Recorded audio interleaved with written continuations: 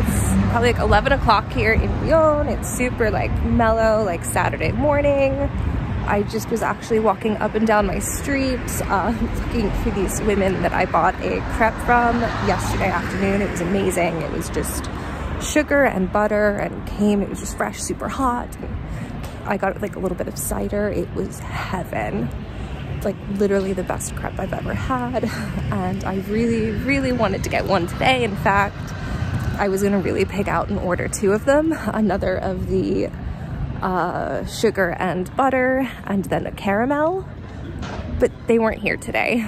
However, on my street, Boulevard des Croix, I think is what it was. I can't remember if that's where I'm staying. I think that's the street I'm on.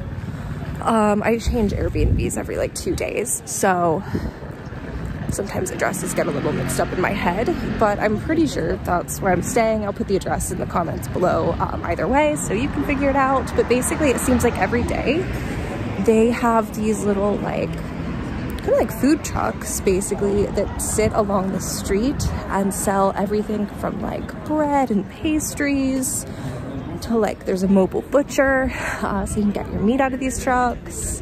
There's a fromagerie, so you can get, you know, every kind of cheese imaginable there. It's honestly heaven. Like, I can see why Lyon is the capital of gastronomy here in France.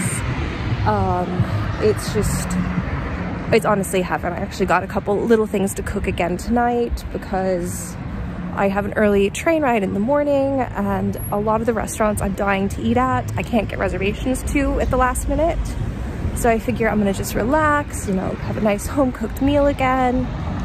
Sometimes it's hard being on the road so much because I just eat at restaurants constantly. So for, you know, most people I know, eating out would be like a luxury, especially as you're traveling. But for me right now, it just feels like more of a luxury going to the market and picking out my produce and cheese and, you know, meat, and then getting to go home and cook with a nice glass of wine. So that's my plan for later. I just dropped off my groceries and I'm walking to Old Town for a little bit to explore there. And then I'm going to, hopefully, depending on how far it is, go to this famous food hall that is really well known. However, I looked at the reviews last night and people are kind of mixed in the reviews. Some people say it's nice, other people say it's kind of a mess and just not that impressive.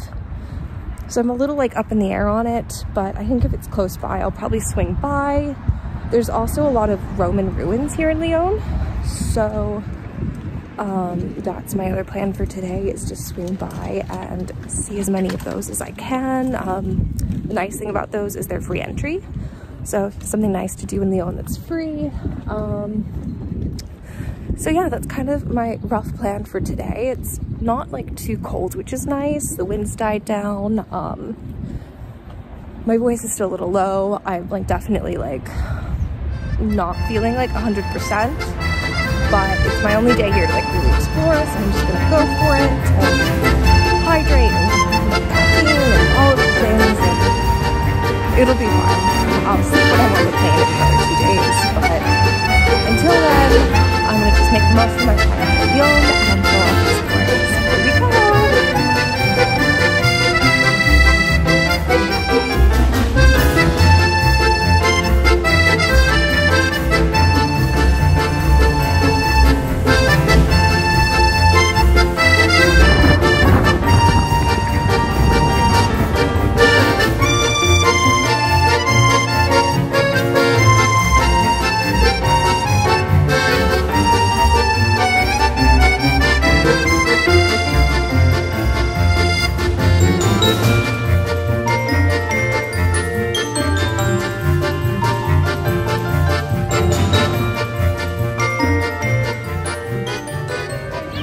Okay, so behind me is the archaeological garden of St. John. Parts of this date back to the 4th century, which is really cool. It's a super easy thing to just kind of walk up and see. You can tell there's people in it. You can kind of just walk in. It's not a big deal. It's not something I'd probably go out of my way to see. It's definitely cool though if you're in the area. So I'm gonna check it out.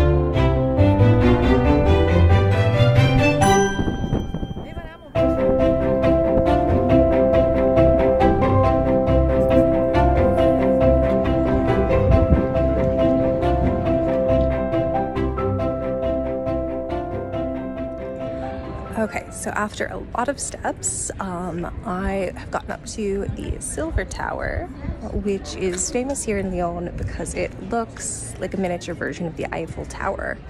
The cool thing is, it actually was erected 3 years before the Eiffel Tower in 1914. And it was made by the people at the university here, the University of Lyon. And apparently, not only did it have an elevator that could take up to 20 people up to the top, it also had a restaurant. Unfortunately, those features don't seem to exist today. Most people aren't even walking back here to look at it. There's a really cool lookout just kind of that direction.